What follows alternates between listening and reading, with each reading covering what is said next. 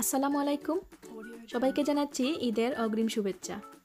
ঈদ মানে আনন্দ আর ঈদ মানে খুশি, আর সেটা যদি হয় বাচ্চাদের মুখে তাহলে তো আর কথাই নয়। তাই আজকে আমি বাচ্চাদের জন্য একটি ঈদ স্পেশাল রেসিপি নিয়ে চলে এসেছি, আর সেটা হলো বাচ্চাদের খুবই প্রিয় খাবার ডোনাট। আর এই ডোনাটগুলো বানানো এতই সহজ যে কেউই এই ডোনাটগুলো বানাতে পারবে। আর বানানোটা যেমন সহজ, খেতে তো তার চেয়েও বেশি অসাধারণ।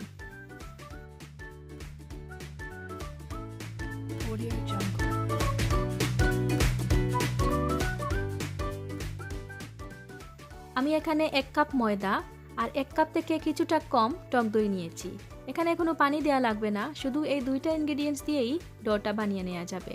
আর যদি মনে হয় ডোটা শক্ত হয়ে গিয়েছে তাহলে আরও 1 থেকে 2 টেবিল চামচ টক দই দেওয়া যেতে পারে। ডোটার মধ্যে যখন দেখবেন একটা স্টিকি ভাব চলে এসেছে, হাতের মধ্যে লাগালে হাত থেকে ছুটতে ছাড়ছে না, তখনই বুঝবেন ডোটা রেডি হয়ে গিয়েছে। তারপর ডোটাকে একটি পাইপিং ব্যাগে নিয়ে নিব।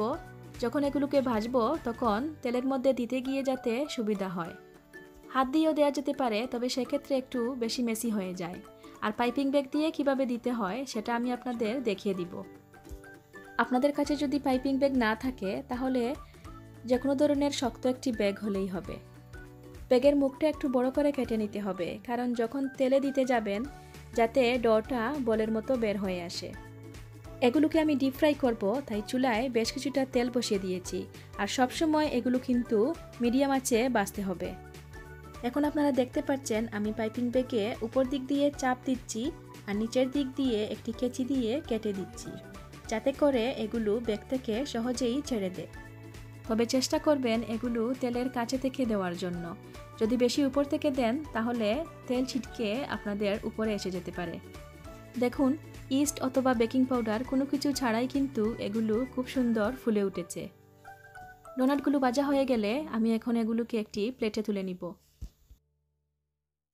আপনারা হয়তো ভাবতে পারেন ডোনাট মিষ্টি ছাড়া কিভাবে খাওয়া যাবে। না, এগুলোকে আমি মিষ্টি দিয়েই বানাবো, তবে 3টা পদ্ধতিতে। প্রথমে আমি কিছুটা ডোনাট হাফ কাপ পাউডার সুগারের মধ্যে গড়িয়ে নিব। আপনারা চাইলে কাস্টার সুগারের মধ্যেও গড়িয়ে নিতে পারেন। পাউডারটা ডোনাটের সাথে ভালো করে লেগে গেলে হয়ে যাবে সুগার ডোনাট। এখন একটি বাটিতে 2 টেবিল স্পুন বাটার মেল্ট করে নিয়েছি, আর দিয়ে দিব 2 টেবিল স্পুনের মতো উষ্ণ গরম দুধ। তারপর আগের বেঁচে থাকা পাউডার সুগারগুলো দুধ আর বাটারের সাথে মিক্স করে দিলেই হয়ে যাবে সুগার গ্লেজড। গ্লেজটা রেডি হয়ে গেলে এখানে আরও কিছুটা ডোনাট ডিপ করে নিব। তারপর এগুলো একটি প্লেটে তুলে নিব। এখন আমি চকলেট সসটা তৈরি করার জন্য বেঁচে থাকা গ্লেজটার মধ্যে কিছুটা চকলেট দিয়ে মেল্ট করে নিব।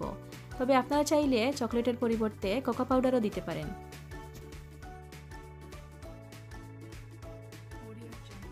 সসটা রেডি হয়ে গেলে বাকি ডোনাটগুলোও সসটার মধ্যে ডিপ করে নিব। সবগুলো ডোনাট বলি কিন্তু আমি প্রথমে যে হাফ কাপ পাউডার সুগার নিয়েছিলাম সেগুলো দিয়েই বানিয়ে নিয়েছি। আমাকে কিন্তু আর এক্সট্রা কোনো ধরনের সুগার নিতে হয়নি।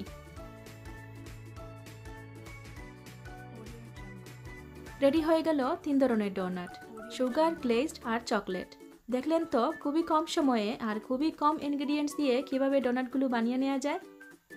এই ডোনাটগুলো স্ন্যাক্স অথবা ডেজার্ট হিসেবে বাচ্চাদের দেওয়া যেতে পারে। ঈদ কিংবা যে কোনো ধরনের পার্টিতে এই ধরনের খাবার বাচ্চাদের জন্য খুবই উপযোগী। আজকে তাহলে এ পর্যন্তই। সবাইকে আবারও জানাচ্ছি ঈদের শুভেচ্ছা। আল্লাহ হাফিজ।